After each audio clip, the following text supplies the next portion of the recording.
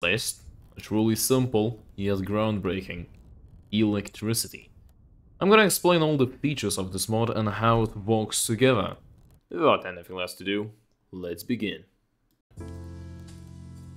So, if you look around, we have a couple of interesting mechanisms in here. Starting from the basic, we have the electric forge, which uses, as you can clearly see, cables, which are made from copper plates, as far as I can remember. You can power the forge to smelt simple items. For example, if we take a ingot, you know what, let's take an iron blue. On everything, there should be a bloom. There we go, an iron bloom. So how the system works is, you can see there is a generator which converts mechanical power, like rotational power, to the electrical power that we see being generated here.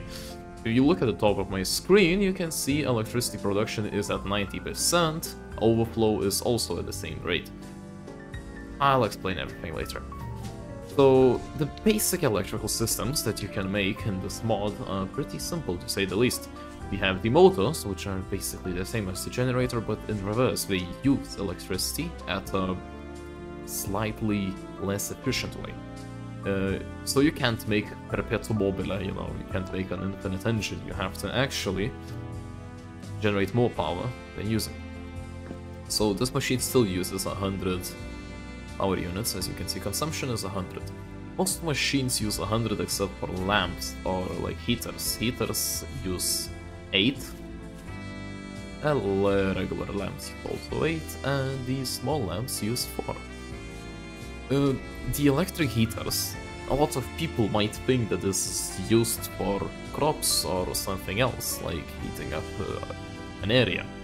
Apparently not, it's basically just heats you. It's a little disappointing, but hey, it's something. Then we have accumulators, which are the most basic thing to store energy. So if we start using a lot of energy, this accumulator will start running low. Not running low, it's more like getting discharged. It's not about storing too much power, it's basically like an UPS unit. It's making the power, how do I say it, more reliable to use. Anyways, let me show you the electric forge, which I didn't do. Why is it only getting 90%? So, you see, there's not enough power produced. Why? This guy, right here, the generator is only producing 90% power, 90 power units. This is also using 90 power units.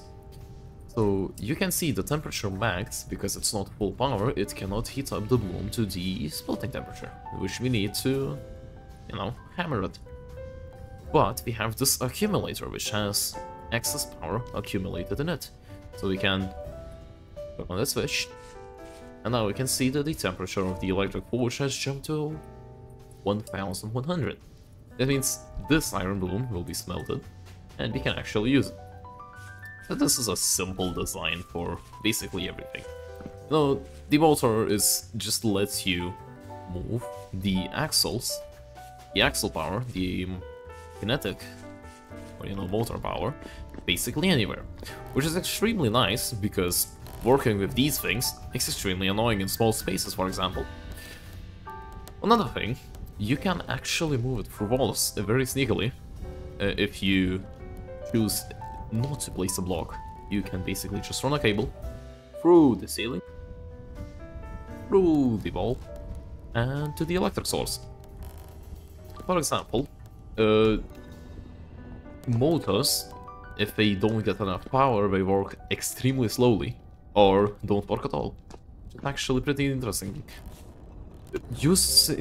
Oh, the generation, yeah. Just remembered. If you're generating power, I don't think reductors increasing power by, you know, reduction or increasing the, how do they say, the speed, like using a machine, like a gearbox, will not help, I think. Because you need sufficient kinetic power to rotate this thing, because if it's rotating too slow, you know, you have either too less power to push it, it's still gonna get slow. So you can't like up the speed, because it has actual like drag. Oh dear god. Anyways, yeah, the entire thing is, if you set it too low, if you like reduce the power on the axle side things, you can clearly see that the generators started making... The generator, I'm sorry. The single generator started making less power. And thus... Yeah, see, the overflow is only 72. But if we get back to the full power, you should see this thing. Oh, the wind is actually really slow right now. What is going on? Did I make something wrong? Anyways. Yeah, it's... What the hell? Is this thing stopping? Anyways, yeah, coming back to the thing. Yeah, you can clearly see we can use power to power the machines, like lamps. For example, if lamps are not getting enough power, they're also gonna dim a little. We have 8 levels of brightness, so if we start using too much power, you can see the lights dimming a little, because we don't get enough power. Oh, yeah, but give me a second. Accidentally broke it. As uncareful as I am. Right, this should... Yeah, see, it's only getting... It's not getting anything. It just has enough power to keep up the lamps, and you can see that they're struggling. So these are the basic features of the mod. It's extremely simple, yet you can build extremely complicated and interesting systems to make your work and your entire forge, to say the least, really fun. You can light up the base, light up the house, light up the outside. And this is a basic example of this mod. It's extremely fun. And anyways, thank you for watching. See you next time.